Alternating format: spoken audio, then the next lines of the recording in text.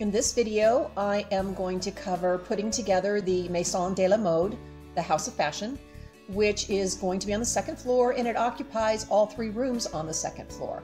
Now, I'm not going to cover the things that I'd already covered in previous videos, like the general construction, and then also some of the things like making purses and the shoes and the glass cases, because I've done videos on those before, and of course those will be down below in the description area. I'll have links to all the related videos. So let's get started with just some of the basics of inside the rooms.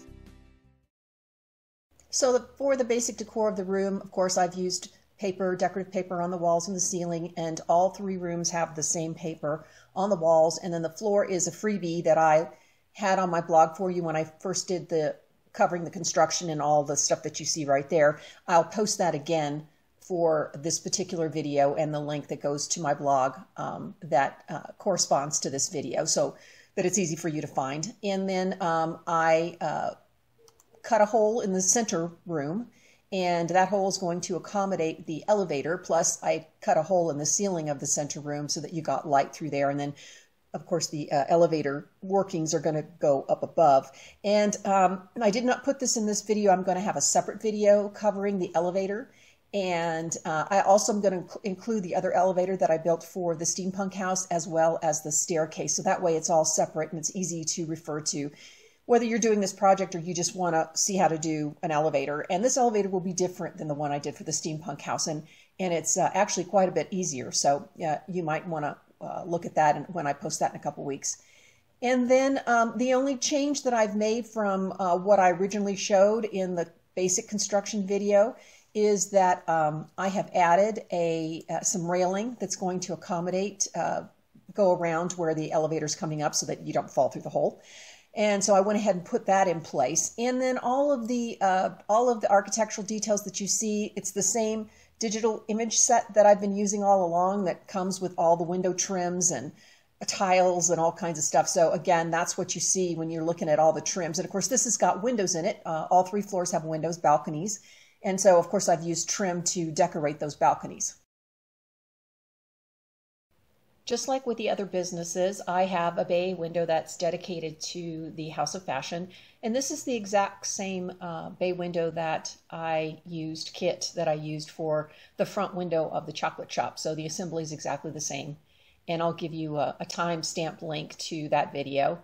And then in the window there, you see that I have some signage like I have for the other windows, and where it says Maison de la Mode, and that can be printed on transparency film. And then you see all the purses and goodies that are sitting on the glass stand. That's one of the glass stands I demonstrated in the glass cases video. Now, other ways or other methods that I used of displaying things were I used some hat boxes. Now, these hat boxes are made out of paper mache, and I have two image sets here. One, I have a new collage sheet that's just like what the other stores has bags, and in this case it has hat boxes instead of square boxes, and also rectangular boxes, and then handles for the hat boxes that you can cut apart and score and fold and glue together so that you can create some custom boxes to go with the store.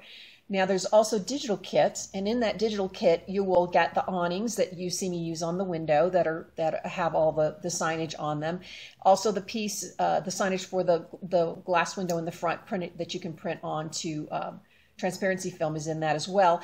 And in addition to all of the bags and boxes and that you see on the collage sheet, those are also in the digital kit as well. There's some posters that are, work with the theme of the fashion house. There's invoices and that are themed for a fashion house. And then there is also, in addition to the bags and boxes that you can put together, there are also images that you can glue onto those paper mache boxes so you can make it look the same. And that works nicely for the display area because the paper ones might have been a little bit too flimsy to set a bunch of weight on top of. So that was kind of nice for me to be able to cover those hat boxes instead of doing the paper ones that you fold together from the sheet, using that instead to do the display. Other ways of displaying the items that I used, which you've seen me do this in the other tutorials for the other shops, is that I'm using glass slides and a piece of filigree to bend it as an L bracket. And in this case, I used glued 2 glass slides together because the window's pretty deep, so it can accommodate two slides glued together, and then I have used a piece of filigree to as an L bracket, and then glued that to the back, which is just a piece of chipboard like I've been using for all the windows, with some decorative paper on it. And then you can also see that in the a previous video where I did all the purses and the shoes and perfume bottles made out of beads, I demonstrated most of that. But in this particular window, you can see that I've used some pre-made bottles that are really pretty, and it comes in a set that you see here, and I've used those throughout. And I jazzed them up too, like I added little mini tassels and little beads, things like that. So that's kind of another thing that you can add to the perfume bottles, the one outside of the ones that you make with beads, using something like this. Now on the awning that you see there, I have added 2 pieces of Dresden just to kind of give it a little bit more of a dress up. All the rest of the window is, the exterior of the windows are exactly the same. I've used the same mold. I've used metallic stickers. I created panels. So you kind of get the similar look of all the windows, but I've just done different colors.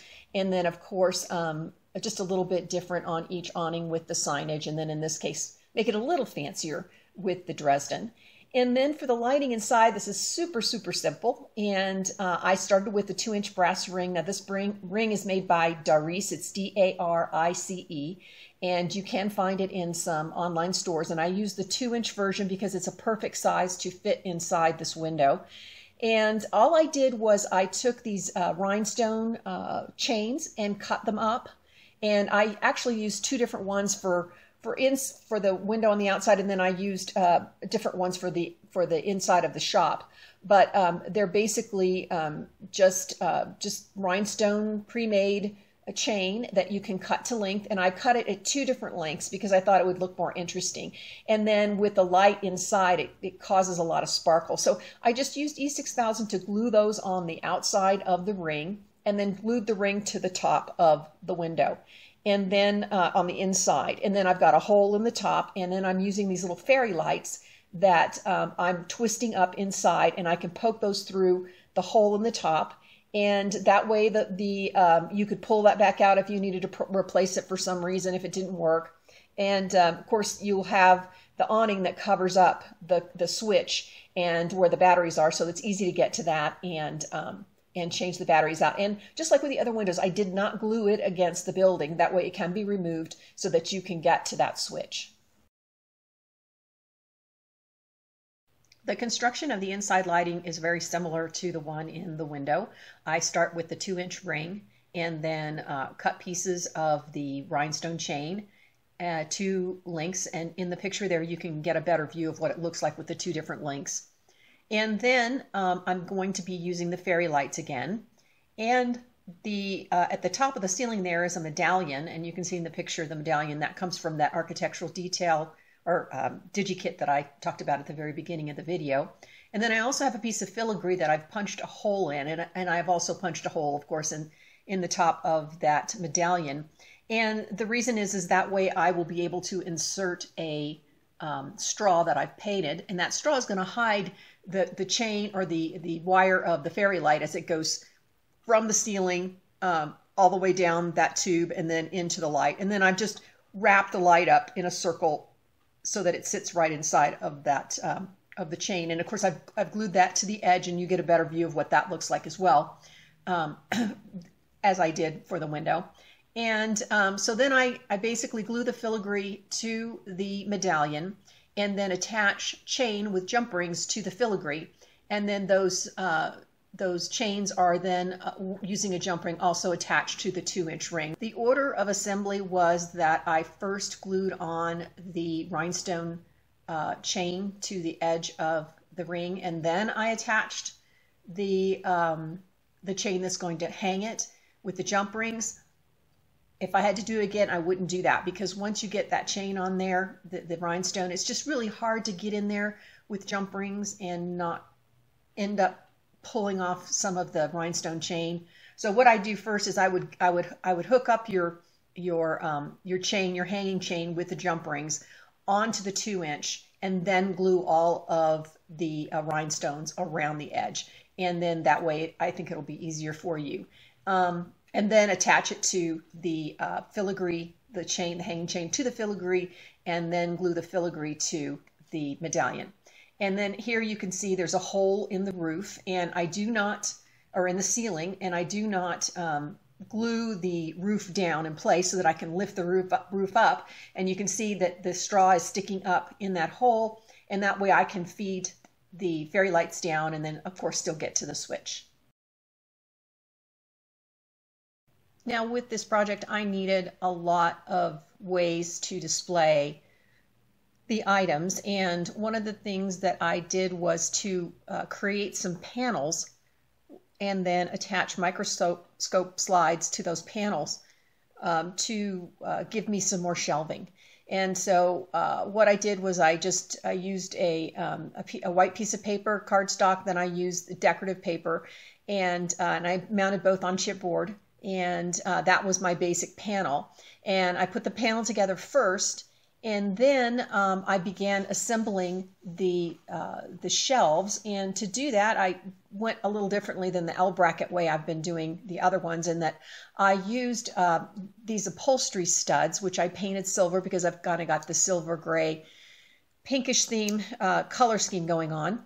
And then to that I attached a rondelle, and now the rondelle's from my stash. And the reason I put the rondelle on there is I needed a little bit more surface area to attach the slide, since that slide is just glued right across the edge. And you can see here that I just kind of did an assembly method. Now I taped the studs, or the upholstery studs, down onto the table so that they would move, and I could get them each spaced equally so that everything was the same. And then I used E6000 and applied glue to the edge of the microscope slide, and then put that in place. And then you can see I've just used some paint bottles to keep things propped up while it dries. And I really let it dry at least 24 hours, maybe more if you're in a wet climate. And then I went in and added just a little bit more of the glue to the top of the slide where it meets the upholstery stud. And you don't have to worry about it showing, because if you put your items on there, it's going to mask that. So that just gave me just a little bit more support because it's on such a thin edge.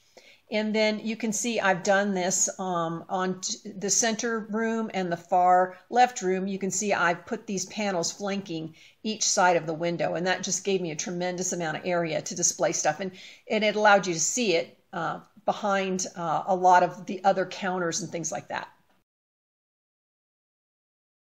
In the room on the left, you'll see a store counter. Now this is just a unpainted wooden piece that I painted in a white and gray color scheme.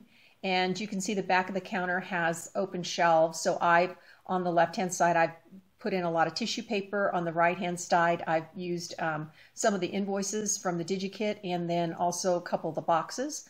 And then on top, you see a cash register. That's something from my stash that I've had for a long time. A few more invoices on the table, or on the counter. There's a ring, and then there's a box being packed up with a necklace and a purse.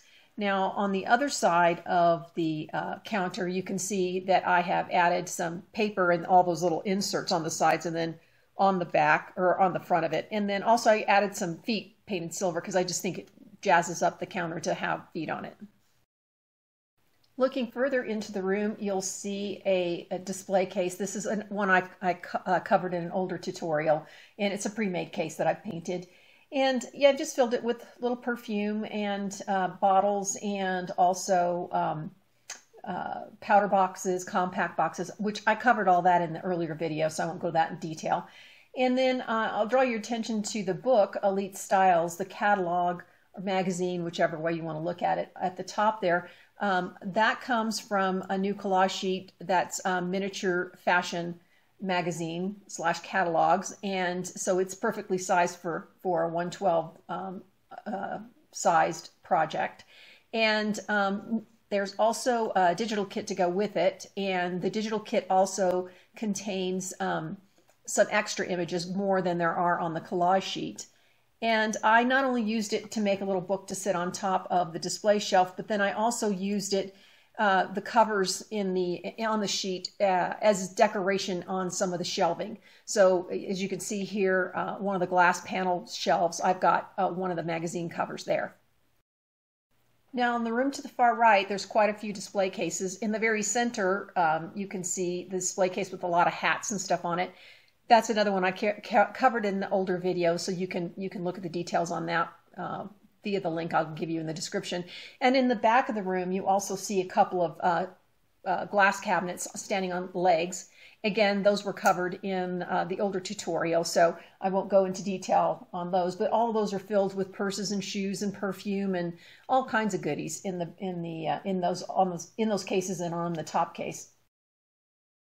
On the wall on the right, you can see another case, one of the ones that I covered previously.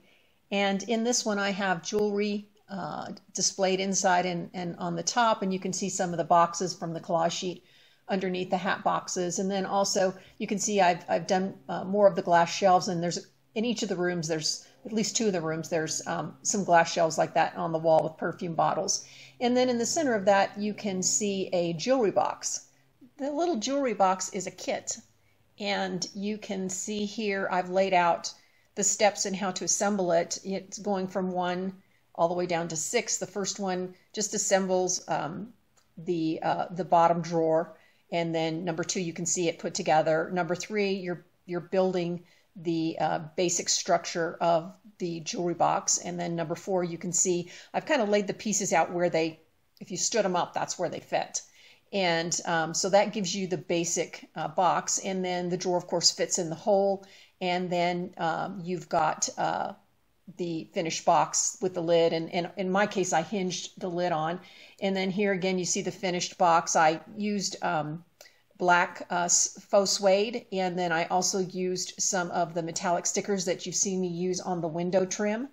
And then I also added a couple of pieces of metal on the sides to act like handles, and of course I'm displaying it open, and then I've got it stuffed with all kinds of miniature jewelry. Another new collage sheet for this project is a sheet with miniature paper fans and gloves, and I've used those in various display cases. And one of the things that you can do to make the fan look a little bit more dimensional is to print it twice and then cut one of them in pieces, and then add some something to pop it up a little bit. I just used a piece of chipboard. I didn't want it to be too thick. Put that behind some of the pieces and then glue them back on top of the fan. And you want to skip every other section. So you should do the first section, say on the left, and then skip a section and then glue another piece on top until you get to the other end. And then that will give you a fan that looks a little bit more three-dimensional and a little bit more realistic. In terms of the gloves, I pretty much did the same thing. I printed it multiple times and then glued them all together in a stack, and then inked the edges so that you couldn't see the white of the paper. And then that gave me gloves that looked a little bit more like they were actual three-dimensional gloves. Throughout the store, you'll see various posters on the wall, fashion-related posters, and those can be found on this new fashion poster collage sheet. And those images also can be found in the digital kit that also contains the miniature catalog. So that DigiKit has both all these posters and the catalog, and plus a few more images. And look here over the counter, you see some perfume bottles on a glass shelf. You can see there's a poster up there. Then down there next to the dress, you can see one. There's one going over the doorway. Another one is sitting above the hat. There's one sitting above the other hat on the other side. So pretty much any open area that I added some of the posters. Throughout the store, you'll see a variety of hats. And the way I make the hats is to use bottle caps. And I use small water bottle caps are nice for the flatter hat crowns. And then I also use the screw tops off of wine bottles, and some of the deeper, thicker ones that you see are those types of tops. And I've covered them with a variety of materials, ribbon, of course, faux suede. I've also added feathers. I've added some beaded trim on 2 of them, and I will put in the description area. There's a really nice store online that sells all kinds of very beautiful beaded trim and very fancy lace, and I've used some of that on the dresses that I'll talk about next. But they're a little bit expensive, but you only need a very little bit for a project like this. So 12 inches goes a long way. And then I've also added metal bits, like you see where I've got the green hat with the metal around, metal thing that holds the feathers in place. So pretty much anything you want. If you want a brim, like you see 2 of them, the pink one and the burgundy one, I just use a piece of chipboard and I add that to the bottle cap, glue it on, but you want to cut a hole in the middle if you're going to set the hat on a hat stand like I have, so that otherwise you won't be able to get it in there. Throughout the store, you'll see all kinds of dresses that I made, and you can see I've used, in some cases, a dress form to attach the dress, and then sometimes I'm using a paper dress form that I then cover with the dress itself. And then the ones that are made out of the paper dress form, or that's the base that I attach the dress to, I've hung those in various places on the inside of the store, and I've done that by attaching the dress form to a hanger, and then you see the little hook that I've glued onto the wall, and so you'll see those hanging from the wall in various rooms. And then the dress forms, I decided that the balconies would be a great place to display the fancier dresses. And so you can see I've got the 3 dress forms, one each sitting on the balcony in each one of the windows. The 3-dimensional dress forms are just snap together kit, very simple to do. And for the first one here, the pink dress, I started by wrapping the torso with some pink ribbon over the shoulder, because the beaded trim that I added next for the bodice would have been see-through, and so that just kind of made it block it a little bit. And then I glued a bit of I think 2 layers of pink tulle around the waist, and then started gluing feathers in place. And then to cover the feathers, I took a piece of ribbon and glued that around where the feathers and the bodice, the strip of beaded trim met, and so that covered that up and kind of dressed it up. For the peacock dress, I painted the dress form gold first, and the bodice that you see, that is it is beaded trim, but what I did is, it's a skinny strip, it's only like a 1/2 inch wide, but I ended up cutting it up in little pieces, because that way it made it a lot easier to place it and glue it onto the dress form in just the way that I wanted. And underneath there is it's a strip of peacock feathers that I bought at the craft store, so it just comes in a long strip. And the only thing I did to it was I did the top of it had ribbon to keep the little feathers in place, and it was really thick. And so below that I just glued a really thin piece of ribbon to it to keep all the little feathers in place, and then cut that one off the top, and then glued that on. And then I trimmed the front so that it would be shorter, and then it would have that train in the back. And so I put the feathers on first, and then I started gluing on the little pieces of beaded trim on the bodice, and then glued enough on that it cascaded over where the feathers were glued onto it was below the waist at the lowest point of the dress form. And then an idea for you, the beaded trim wasn't exactly the right color green to go with the peacock feathers, so I used some alcohol ink to change the color of the beaded trim. And that's always great, because alcohol ink is transparent, so you won't lose any of the sparkle on the trim, and that way you don't have to worry. And you could also just buy pretty trim that's white, and then dye it to be any color that you want. So that's another way to get things to match and be exactly the right color. This dress is started by painting the dress form white, and then the bodice I took faux suede and cut it into strips, like say the width of ribbon. You could use ribbon instead if you had ribbon like that. The ribbon I had that was like velvet was just too thick, so that's why I ended up using the strips of faux suede. And then the skirt itself is just more strips of ribbon. And then I did ribbon around the waist to hide where the two sets, the black and the stripe, came together. And then on the back, I added a bow with the striped ribbon.